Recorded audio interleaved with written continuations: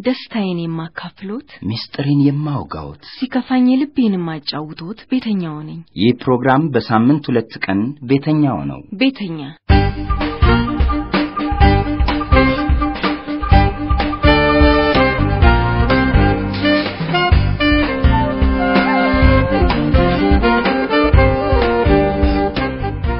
እንደምሰነበታችሁ ከቤተኛ ዝግጅቶች ጋር ነፃነት አሳየኝ።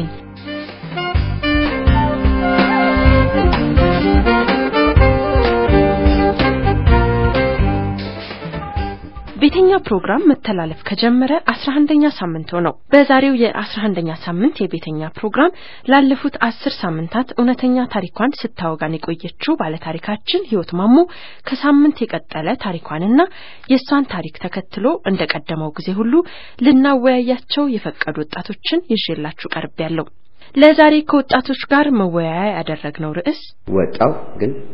ያሉት አከራይ ስላልተመቸኝ ተመልሼ ወደ ቤቴ ገቡ። ሳልደብቅ ለመናገር የባንክ ቡክ ሁሉ ይኖረኝ ብቻዬን ነው ስጀምር ነው። አንቺ ምትሰጪኝ ነገር እየበላው ምኖር ከሆነ በሬው እኮ ራሴ ነኝ ይኸውልሽ አድጌ እንኳን ከቤት ያወጣው ምናምን ብሎ እናትየዋን አሰቃች። እድሜያቸው የወጣትነት ድንበርን ለመሻገር እየተቃረበ ቢሆንም የእናት ቤት ምቹ ነው ያሉ ወጣቶችና በልጅነታቸው በግላቸው ኑሮን የመሰረቱ ወጣቶች ያካፈሉን ተመክሮ ያጋሩናል። አሁን ቅድሚያውን የምንሰጠው ለባለ ታሪካችን ህይወት ማሙ ነው። ህይወት ባለፈው ሳምንት እንደነገረችን የኤችአይቪ ምርመራ አድርጋ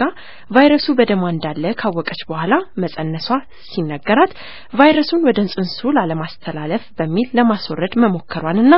በማስወረዷም የገጠማትን የጤና መቃወስ አንድ በአንድ ነግራን ነበር። 17 ቀናት ከሰነበተችበት ሆስፒታልም መውጣቷንና ወደ እናቷ ቤት መጓዟን ነግራን ነበር። ባለፈው ሳምንት ታሪኳን የቋጨችው ዛሬስ በእነ ህይወት ቤት ምን አለ? ታሪኩን ተከታተሉት።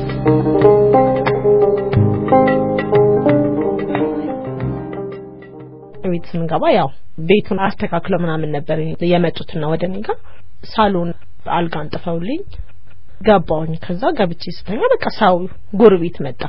በቃ ሲያዩኝ ምናምን እዛው ፍለፊት ነበር። ከወጡ በኋላ እንኳን አይደለም ሀሚቱ እዛው ፍለፊት አግብታ ሄዳለች። ምን ችግር አለው? ልጅ አገረድ አይደለች ከሆነ በኋላ ለምን አትወልደው? በቃ ይወለዳል እኮ ልጅ ነው ያድጋል። ሲያወሩ በቃ እኔ መጨረሻ ተጨናነኩኝ። ጥሩ ስሜት አልነበረኝም። ያክስቶቼ ልጆች የሆነ በቃ ድንቅ ነገር ነው መሰላቸው። የሆነ መትረፌ ውጪ ያለው ሰውና አቤት ውስጥ ያለው ሰው አንድ አይደለም። መትረፌ በጣም አስደንቋቸዋል። እናቴ ራሷ በቃ በጣም ነበር እንደው እግዚአብሔር ነው ያወጣኝ ምናምን እንደው ጎዳ አርጋኝ ነበር ልጆቹን ጥላ እንደው ነበር መትነ ደግሞስ ምን እንደዚህ አይነት ነገር አሳሰበሽ ነበር ስትለኝ ነበር። በጣም ተጨናነኩ። በቃ ተነስቼ ወደ ጓዳ ልገባ ስል የሆነ ያዞረኛል። ውስጤ አልተረጋጋም። አንድ ኤችአይቪ ፖዚቲቭ ነኝ። ሁለት ያደረኩት ነገር ከባድ ነገር ነው። እግዚአብሔር ያርቶኝ ነው እንጂ በጣም ከባድ ነገር ነው። ሶስተኛ የሰው ደም ነው የወሰድኩት። 2 ሊትር የሰው ደም ወስጃለሁ። የሆነ በቃ ውስጤ ነርብሽብሽ ያደርገኝ ነበር። ነገሮች ተደራርበውና ምግብ ሁሉ አቆምኩኝ። ፈሳሽ ነገር ሰርተው ሲሰጡኝ በቃ አልጠጣም። ዝም ብዬ ፊቴን ወደ ግድግዳ አዙሬ ነበር የምተኛውና በቃ ዝም አልናገር አልጫወት ምናምን። እዛ ሆስፒታል ውስጥ ሆኜ ሕክምና ከሰጡኝ በኋላ ለውጥ አምጥቼ አወራ ነበር። ቀና ብዬ ወደ ሽንት ቤት ሄድ ነበር። የሆነ ትንሽ ምግብ መቀምስ ነበር። አቤት ከመጣው በኋላ ግን የእናቴ ጎረቤቶች የሚመጡ ሰዎች ዘመድ ምናምን ልጆቼም አሉ እዛው ማዘርጋና በቃ ነገሮች ሲጨማምሩብኝ ማውራትም አልፈለኩም። ሌላ ነገር ነበር ሳስብ የነበረው። በሞትኩ ኖሮ ምናምን በዛው አልኩኝ። በቃ በዛ ላይ በጣም ከሳሁኝ፣ ቃጨጥኩ። በጣም ቀጭኖንኩ፣ ነጮኛል። በቃ ደም የሚባል ነገር ውስጥ የለም። የሚጠይቁኝ ሰዎች መጥተው ሲወጡ መስታወት ስጭኝ ያላት እና ትልቋ ልጅ በፊቴ እንደዚህ በመስታወት ሳይ በጣም በቃ ነጭ ሆኛለሁ። አይኔ ወደ ውስጥ ጉድጉድ ብሏል። በቃ የመጨረሻ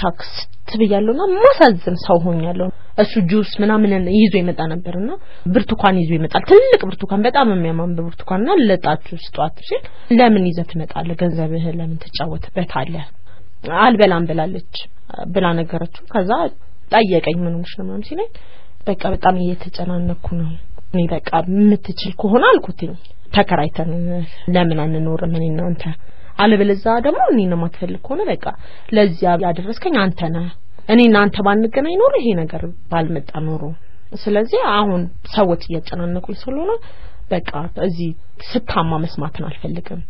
ሰው ፍለፊት ቁጭ ብሎ ነው ያማኛለው ምናምን አልኩት በቃ ባንድ አፍ ነው ያለኝ ለምን ቤት አንሄድም ማለት እናንተ ቤት አልሄድም አልኩት ምን ችግር አለ ደግሞ እዛው ሆስፒታል ተኝቼ ወንድሞቹ እየተመላለሱ ይጠይቁኝ ነበር ምን ችግር አለ ምናምን አለ ለትንሽ ወንድሜ ይነግረዋል አለ እሱ ታክሲ ይዞ ይመጣል እንሄዳለን በቃ አለ በቃ እሺ አልኩት እናቴ እደጅ ጣራትና ነገራት በቃ አቤት እንሂድ ትንሽ እዛ ተቆየ አላት በጣም አለቀሰች እኔ ምን እንደተሰማት አላውቅም ታክሲ መጣ ሄድን ወደ እነሱ ቤት ከገባን በኋላ በግ ታረደልኝ አረደልኝ በግ በጣም ነበር ሲንካባከበኝ ነበር ጓደኛዬ የመጣች ተሰራልኛለች ብዙን ጊዜ ምን ጋር ታድራለች በቃ ነው ሾርባ ተሰራልኛለች ጥብስ ተጠብስልኛለች ደጅ በረንዳ ላይ አሰማምራ ምናምን ታመጣልኛለች እንደበላን ግን እኔ ያመኛል በቃ ቅልሽልሽ ነገር ከዛ ነፋስ ላይ አውጥቶ ያስቀምጡኛል በቃ እንዲ ይሆን ያለ ነው በቃ እኔም መብላት እንዳለብኝ ደግሞ አመንኩኝ ምክንያቱም ሳልበላ ስቀር ወይ የሆነ ነገር ሳልወስድ ስቀር ይሆናል ያዞረኛል ምናምን አይኔ ብሽ ምናምን ይላልና ተመልሼ ወደ ሆስፒታል ይጫለሁ የደም ማነስ ነው ያለው እና መብላት እንዳለብኝ ተነገረኝ መብላት ጀመርኩኝ በቃ ከዛ በኋላ ጤንነቴ በጣም እየተሻሻለ መጣ እሱም ወደ ስራው ገባ በቃ እንዲያል በጣም ጤንነቴ ተስተካከለ 5 ወር አካባቢ ቆየን ከዛ በኋላ ቤተሰቦቹ ጋር ነው የሚኖረው እሱ ከቤተሰብ ጋር ጥሩ አይደለም ኖሮ ስለዚህ ተከራይተን መውጣት እንዳለበት ተነጋገር ተከራይተን ወጣን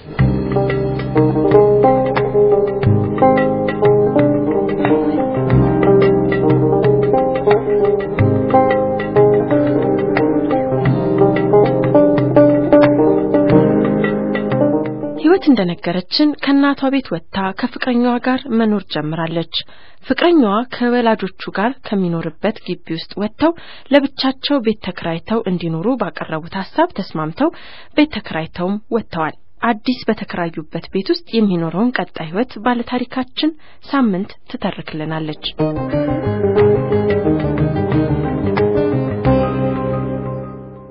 ባለታሪካችን ህይወት ከጎረቤቶቿ የገጠማትን ጫና በመረዳት ከጓደኛዋ ጋር ለመኖር ከቤት ደፍራ ወጣለች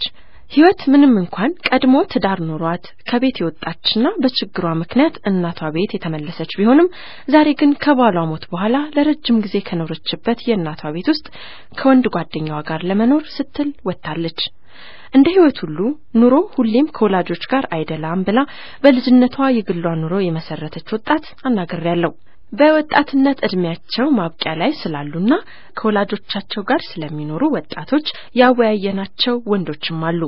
አሁን በ20ዎቹ የእድሜ እርከኗ መጨረሻ ላይ የምትገኘውን ወጣት ላስተዋውቃችሁ ይቺ ወጣት የወላጆቿን የሞቀ ትልቅ ቤት ለቃ ለብቻዋ ለመኖር ስትወስን 22 ዓመቷ ነበር በወቅቱ ተቀጥራ ተሰራበት ከነበረው መስሪያ ቤቷም በወር 300 ብር ይከፈላት ነበር እሷ ታዲያ በግሏ ኑሮ ልጀምር ብላ ቤት ስትከራይ ከወር ደሞዟ ውጪ ምንም ገቢ አልነበራትም አንድ ሰው በቃ 18 ዓመት ከሞላ በኋላ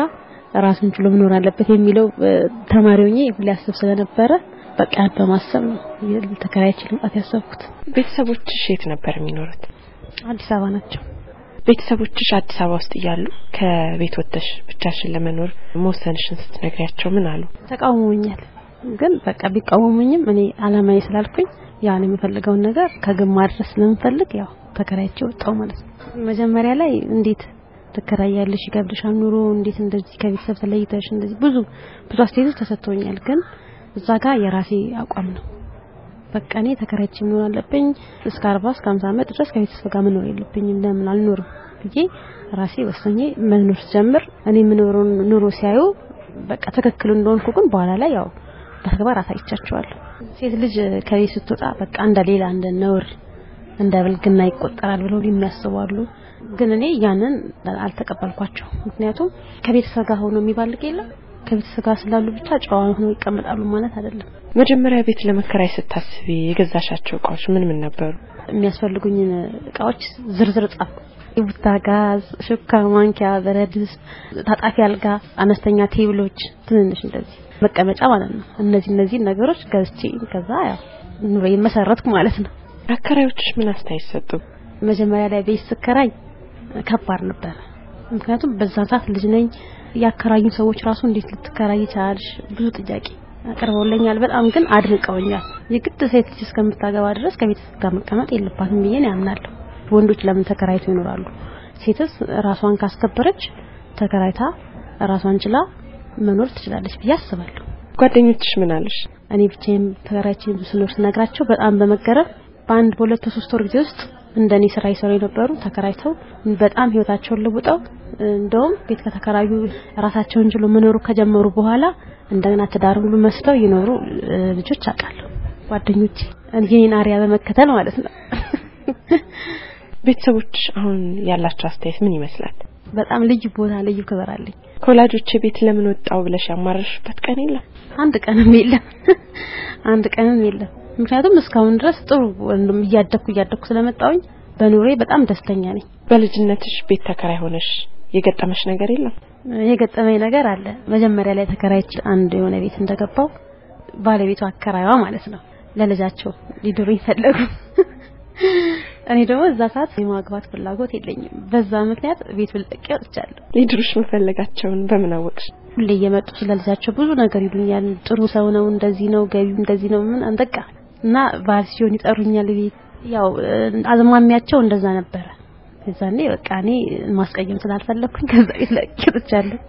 አሁን ያለሽበትና ከ7 አመት በፊት ኮላጆች ጋር ያለሽ ሳትወጪ ያለው ሁኔታ ምን ይመስላል በአሁኑ ሰዓት የተሟላቃለኝ አላገባውም ያው ማንኛውም ቤት ትልቅ የታለ የተባለቃለኝ ተቀጥረን ለምሰራው የራሴ ድርጅት አለኝ 3 ሰራተኞች አሉኝ በአሁኑ ሰዓት በጣም ጥሩ ኑሮ ነው የምኖረው ቤተሰቦቼን ወንድሜን ራሴን አብሬ እየረዳው ነው የምኖረው ይህኛው ወጣት በአንድ ወቅት ከናቱ ቤት ወጥቶ ብቻውን ለመኖር ወስኖ ነበር ሰው ከቤት ሲወጣው አስገዳጅ ነገሮች ብዙዎቹ እንደማውቀው አስገዳጅ ነገር ይዟቸው ነው የሚወጡትና እኔ ከቤተሰብ ጋር ስለነበር ብዙ የሚያስገድደኝ ነገር አልነበረ ወጣው ግን ያሉት አከራይ ስላልተመቸኝ ተመልሼ ወደ ቤት ገቡ የኢኮኖሚ ጉዳይ አንድ ፋክተር አለው ያከራዮችም ባህሪ ነው የነበርኩባቸው ሴቶች አስቸጋሪ ነበርና ጧት ማታ የሚገላምጡሻል ደስተኛ ፊታሳዩሽ የሚሆነ ሲሪየስ ሲሆን ምን አስጨነቀኝ ብዬ ወደ ቤት ተመለስኩ ከቤት እናቴ እንድትወጣ ፈልጌው ነበር አባቴ ግን ወጥቼ ራሴን ችዬ ብኖር ደስ ይለዋል አከራይ እንደዛ ጻባቸው ሲያስቸግር ወይ ሲነጫነጩብህ ሌላ አከራይ መቀየር አላሰብኩም ተመልስ እናት ቤት ከመግባት አስቤ ነበር ቤት ፈለኩ ለተወሰነ ጊዜ ለ10 ቀን ለ15 ቀን በቃ መውጣት አለብኝ ብዬ ፈለኩ ግን ስላጣውና ከዛ በላይ መቆየት ስላልቻልኩ በቀጥታ ተመልሼ ገባሁ የሚያሰንፍ ግን አይመስልም ቤተሰቦች ወላጆች አጠገብ መኖራቸው አዎ በጣም የወሳኝነት ባህሪ ያሳጣሻል ከቤተሰብ ጋር መኖር በራስሽ መወሰን ስለራስሽ ማሰብ ስለራስሽ መጠንቀቅ ነገ እዚህ ደረጃ ላይ ደርሳለሁ ብለሽ የምታስቢው ነገሮች የግልሽን ነገር አደራጅተሽ እንዳትጂ ችግር አለ ከቤተሰብ ጋር መኖርና ያሰንፋል በደንብ ነው የሚያሰንፍ ይሄኛው ወጣት ደግሞ ወላጆች ራሳቸው በግላችን ከቤት ወጥተን ህይወታችንን እንዳንመራ ተጽዕኖ ያደርጉብናል ይላል ከወላጆች ጋር ወጥተህ ብቻ መኖር የጀመርከው መቼ ነው ከ3 አመት ከ6 ወር በፊት ከመቼ ጀምሮ ታስበው ነበር ወጥቶ መኖር በጣም ረጅም ጊዜ በጣም ብቻ መኖር ፈልጋለሁ ቻሌንጅም እንዳለው ባቀም ብዙ ነገር ማርበታለሁ ምናምን ስለምል በጣም ፈልግ ነበር ከ5 ከ6 አመት በፊት ነበር ማስበው ግን ብቸኛ ልጅ ስለሆንኩኝ በጣም እንደሚከብድ ስለማስብ ደፍሬ ማረጉን አልሞከርኩም ግን ሁሌ ግን አስበዋለሁ መቼ ነው ብቻዬን አጋጣሚ ላግኝቼ መኖር የምችለው ምናምን ከዛ በኋላ ግን የሆነ አጋጣሚ ተፈጠረ አንድ ጓደኛዬ ውጪ ሄደ ቤተሰቦቹ ክፍለ ሀገር ስለሆኑ ቤቱን ተጠብቃለሁ በሚል ሰበብ ወጣሁኝ ከዛ በኋላ ያው በዛው አሳስቄ ቀረውኝ የራሴን ቤት ተከራየው ምናምን መቃዎች ገዛው ልክ ስትወጣ ምን አሉ ቤተሰቦች በተለመደው ሀገር ቤተሰብ አንድ ልጅ ብቻው ይኖራ ብለው አያስቡም ኦቨር ፕሮቴክቲቭ መሆን ነገር አለና እኔም ፋሚሊውስ እንደዛ ነበር በተለይ እናቴ በጣም አለቀሰች በጣም ያስጠላት ደበራት እኔም ከበደኝ ግን ተወሰንኩኝ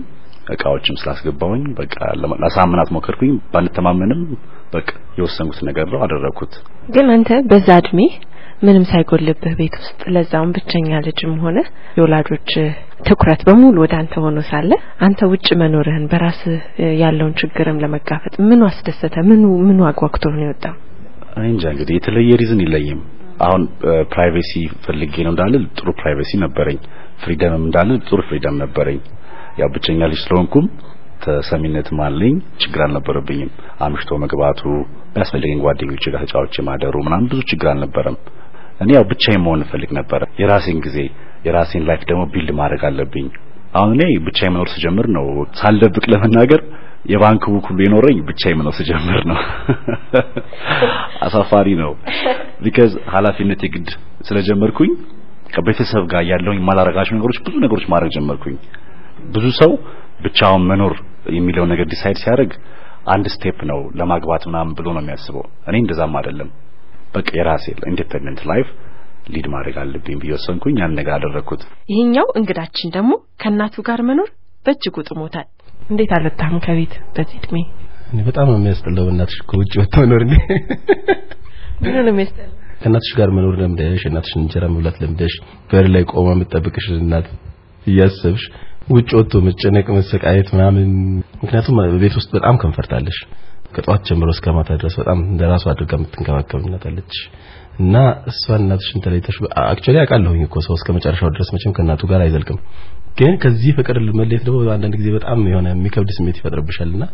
የተሻለ በጣም የተሻለ ነገር አለ ብለሽ እስከላሰብሽ ድረስ ከዚህ ነገር ለመነጠል ያለ ፍላጎት አይኖርሽም የኔ ስሜት ያው እስከ መቼ ትቆያለህ ወይም እቆያለሁ ብለህ ነው የምታስበው እኔ እንጃ አሁን ደምብዬ ማሰብ ጀምሬያለሁ ስለማግባት ምናምን አግብቶ ከሚስት ጋር ስለመኖር ግን እስከ መቼ ድረስ እንደምቆይ አላውቅም ከእናቴ ጋር የሆነ ዴድላይን የለኝም ለቤተሰብ ስንተኛ ልጅ ነህ አንደኛ ልጅ እናትስ እዚህ ባይኖሩ ነው ከተማ ውስጥ አሁን የምትላቸውን ችግሮች ለመጋፈጥ አቅሙ አለ እኔ አሁን የፊልድ ስራ ለምሳሌ አልወድም በጣም አልወጣም ከዚህ በሞትም አልወጣም ከዚህ ከአዲስ አበባ እንደገና ደግሞ ውጭ ሀገር ምናምን መሄድ ስለሚባለው ነገር አልመኝም የዛ ሪዝን ምንድነው ብዬ ስጠይቅ ከናቴ ጋር እየኖርኩኝ ያለኝ ምቾት የሚቀንስ ይመስለኛል ሁሉ ጊዜ ስወጣ ስለዚህ እናቴ ሌላ ቦታ ብትኖር እኔ እዚህ ብኖር ምናምን ብዬ እስካሁን ድረስ አስቤ አላውቅም አክቹአሊ ህይወት ያመጣውን ነገር ሁሉ ጊዜ የግድ መቀበል ሊኖርብሽ ይችላል አማራጭ ከሌለሽ በስተቀር እናትስ እንድትወጣ ገፋፍተው ያውቁ አንድም ቀን ከፍተኛ ታውቅ አንድም ቀን ቢወራውላ የሚያስፈራት ይመስለኛል ታስባለች አንዳንድ ጊዜ አግብቼ የሆነ ልጅ ወልጄ እሷ እኔ ቤት መጣ ሶፋ ላይ ተኝታ ሚስት የምታፈላውን ቡና መጠጣት ምናምን አንዳንድ ቀን ያምራታል ግን እሱን ነገር ደፍራ እኔን ፑሽ ማድረግ ምናምን ነገር አትፈልግም ጓደኞችስ ምን ይላሉ አለመውጣትን ምክንያት አድርገው እንደው ጣዋክ ምናምን ብለው ሲያቃል እኔ ጓደኞቼ ራሳቸው እንደዚህ አይነት ችግር ያለባቸው ናቸው አንድ አይነት አንድ ጓደኛ ያደረገው ነገር ልንገርሽ እሱ ከኔ በእድሜ ደግሞ ይበልጣል አንድ ሁለት አመት ምናምን ሊበልጠኝ ይችላል አይደል እና ከእናቱ ጋር ነው እስካሁን ድረስ የሚኖረው በቃ የመውጣት ስሜት ምናምን አድሮበት አያውቅም ሚስት ስለማግባት ማስበው አያውቅም የቤቱ የመጀመሪያ ልጅ ነው ከዛ አንድ ጊዜ ላምና በሬ ሳለና በሬው የላሟን ጡት ሲጠባ ነው የሰራው ሰሉና ከዛ ወሰደና ለእናቱ አሳያቸው ምንድነው የምናምን ነገር አሉት ይሄ በሬ ነው እቺ ደግሞ ላምና ታው ታዲያ ምንድነው የሚያደርገው ጡት እየጠባ እንደ አፈሪ ብላ በሬ ማለት ነው ሲሉት እኔ ነኝ እኮ እስካሁን ድረስ በዚህ ነው አንቺ ጋር ኖሬ አንቺ ምትሰጪኝ ነገር እየበላው ምኖር ከሆነ በሬው እኮ የራሴ ነኝ ይኸውልሽ አድጌ እንኳን ከቤት ያወጣው ምናምን ብሎ እናትየዋን አሰቃጭ አስቦ ማያውቅም ወደ ውጭ መውጣት ሌላ ጓደኛዬ ደግሞ ምን አደረገ መሰለሽ በጣም ገፋፉት የመስሪያ ቤት ልጆች ወጣውታሉት እስኪ ቆይ ላይፍን ብቻ ልሞክረው ምናምን አለና ተከራይቶ ወጣ ማታ ሴትዮዋ መብራት ወዲያው ነው የሚያጠፉት 2 ሰዓት ምናምን እሱ ደግሞ ይማራል እና በጣም ተማረረ ቤት ውስጥ ሲገባ በቃ በር በዘጋ ቁጥር ምንድነው ጩኸቱ ምናምን ብቻውን ጓደኛዎቹን እንኳን ይዞ መጥቶ ያውቅምና በጣም ተማረረ በገባ ገና በ15ኛ ቀኑ በጣም መረረውና ለኔ ያማከረኝ ከዛ ምን እናድርግ ምናምን ተባባልና አሁን ወደ ቤተሰቦቹ መመለስ በጣም አፈረገባ ሸቶቹ ራሳቸው ሊተርቡት ነው ገየደ አንድ ሁለት ቀን ያድርና እንዴ አንተ እዚህ ልቀር ነው ሲሉት ተመልሰው እየሄደ የተከራየበት ቤት ያደረ በመጨረሻ እቃዎችን ሁሉ ተቀለለና አንድ ጓደኛ ቤት አስቀምጦ ሌባ ዘረፈኝ ብሎ ሄዶ ተናገረ ሌባ ዘርፎኝ ቤቴን ባዶ አድርጎት ምናምን ነገር ብሎ እነሱ ነገራቸው በጣም ደነገጡ ለፖሊስ አመልክቻለሁ እቃ እስከሚመለስልኝ ድረስ ነው አላቸው በጣም ደንግጠው እንኳን አንተ ደህና እንኳን አሉት ሳምንት ከኖረ በኋላ ፖሊሶች ጠሩኝ ብሎ ሄዶ የተዘረፈው እቃ የተገኘልኝ ብሎ ባይሱ ወስጭ ነው ተመልሶ ቤቱ ገባ በቃ ከዚህ በኋላ ቢሞት መውጣት አይፈልግም ልጅ ይሄን ግን ቤተሰቦቹ አያውቁም እስካሁን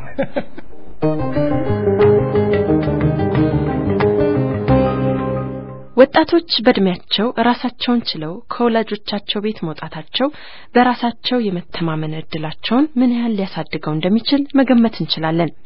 በራሱ የሚተማመን ትውልድ ደግሞ ጤናውንም ለመጠበቅ ኃላፊነት የሚሰማው ስለመሆኑ አንከራከርም።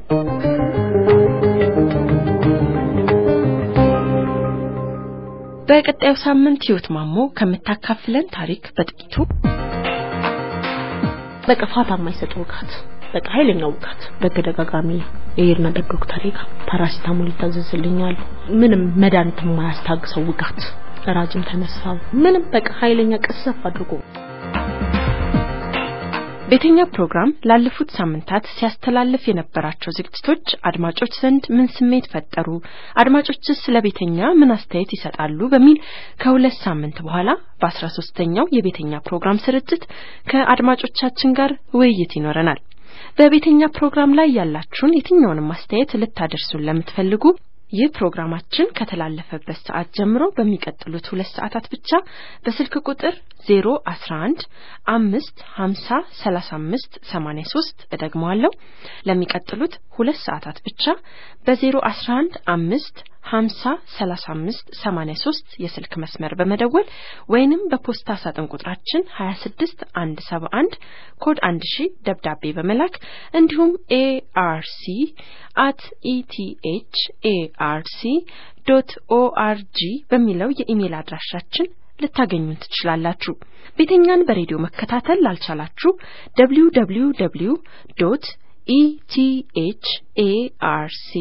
www.etharc.org የሚለውን ድረገጻችንን በመክፈት የቤተኛን ሙሉ ዝግጅቶች ማዳመጥ እንደምትችሉ እጠቁማችኋለሁ በእኔ በኩል ለዛሬ ያዘጋጀሁትን ጨርሻለሁ ሳምንት በቤተኛ አዳዲስ ዝግጅቶች እንገናኝ መልካም ሳምንት